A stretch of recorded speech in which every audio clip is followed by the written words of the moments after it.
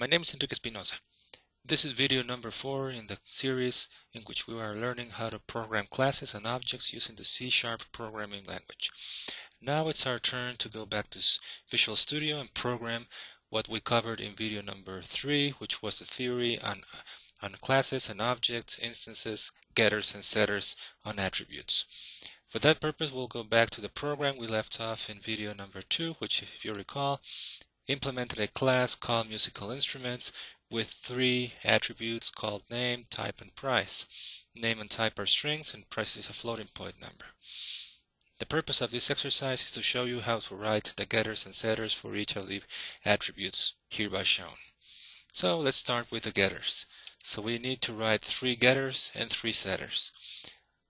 All of these methods will have a public qualifier, meaning that they can be accessible from the environment surrounding the object. In the case of the getters, we need to write the type of the attributes. Since we're starting with name, this type will be string. And following will be the camel code for the name of the getter method, which will start with a get prefix followed by the name of the attribute, which is name. Remember to write the first letter in uppercase letters. There's no parameters in the getter, so we'll just write empty parentheses, and the only instruction we need to write will be this plus the name of the attribute per se, which will be name, and this one object will be returned to the caller. So that's all the getter does. Now let's redo the thing for the other 2 methods. So we'll just copy the code once again. Now we'll do the getter for type. We'll just change the name for type, get type in camel code, and the attribute, of course, is type. And now we'll do the last one for the price. So we'll just change the name of the method to price. However, price is not a string, so we need to change the return type to float, which is the correct type for price. And of course, we need to change the name of the attribute over here. So here we have. Here we go. 3 getters on the fly. Let's right now go to write the setters. Of course, this will be public as well, but setters do not return anything, so we'll just write public void. We'll start with a set prefix and the name of the attribute, which will be name. Now we will have at least one parameter which will have to be the same type as the attribute, in this case string, and we'll give the parameter a name, namely n in this case, and the only instruction we need to program here will be to assign a new value to the internal attribute, in this case this.name, which will become the value of the parameter. Now we can copy the code to program the other 2 methods, namely set type. Type is still a string, but we'll change the name of the parameter, and this parameter will modify the type attribute. And finally, we'll change the type of set price, which will be float instead of string, and we'll give it a new name though, f.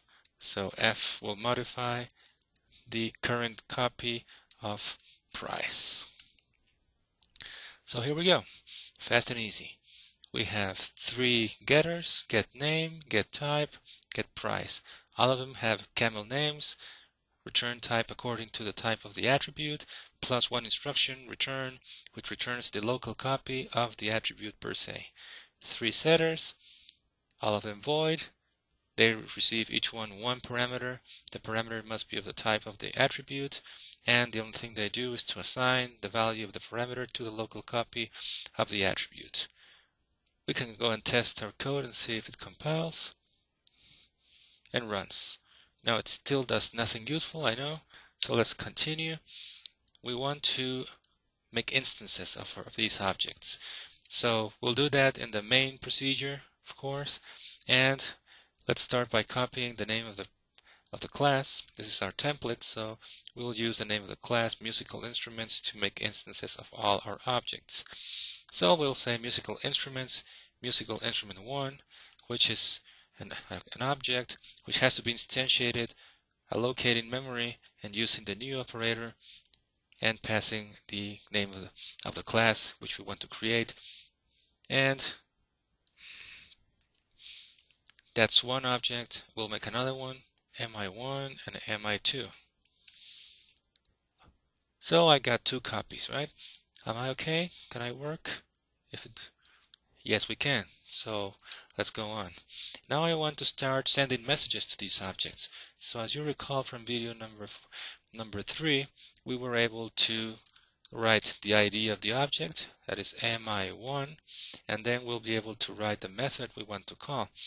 In this case, we want to set the values of the attribute. So let's say set name, for example. Since set name requires a string, we'll say that this is a piano.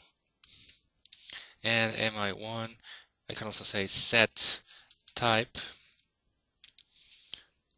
and Yamaha, and mi1 set price $15,000.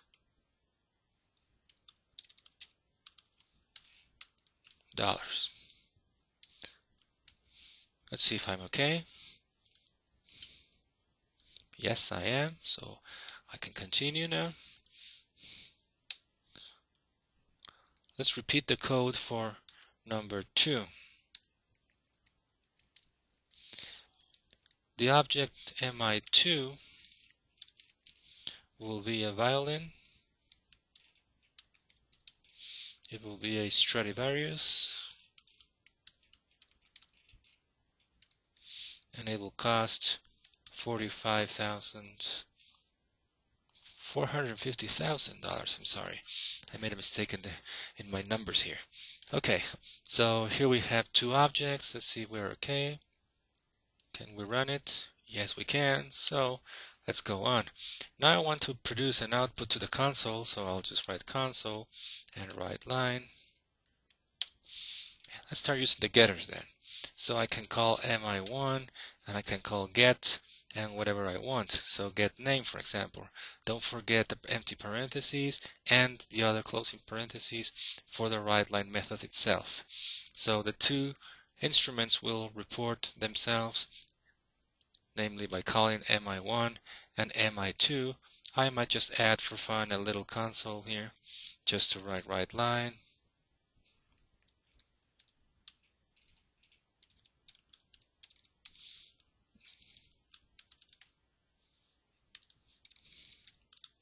Write line, and I'll just say hello, and I can just go run my program and see what it does. Voila. So now I have hello, piano, and violin that I'm done with. So after this I can do things, for example, like making another copy of whatever value I want to recover from an object.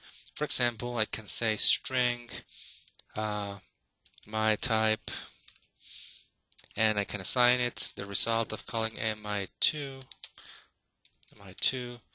get type.